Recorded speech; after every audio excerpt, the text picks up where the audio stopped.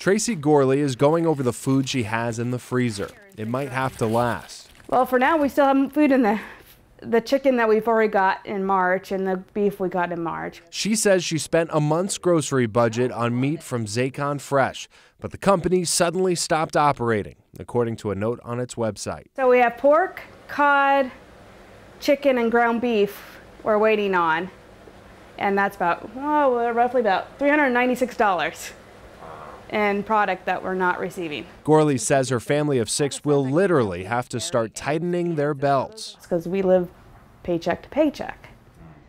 And so having this much money out really hurts us. Zaycon Fresh is a Spokane Valley company that was delivering meat at a bargain price. People often bought it in bulk and paid months in advance. And it's very sudden, closed very sudden, not a lot of notice.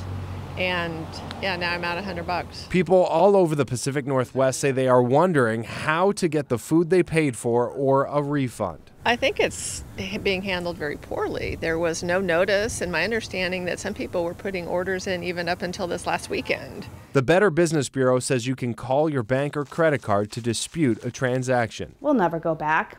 They lost our business even if they reopened. Gorley says she hopes they get some of their money back. We bought 80 pounds. We're gonna figure it out. We always have, our whole marriage. So we've been tighter than this, but we've always managed.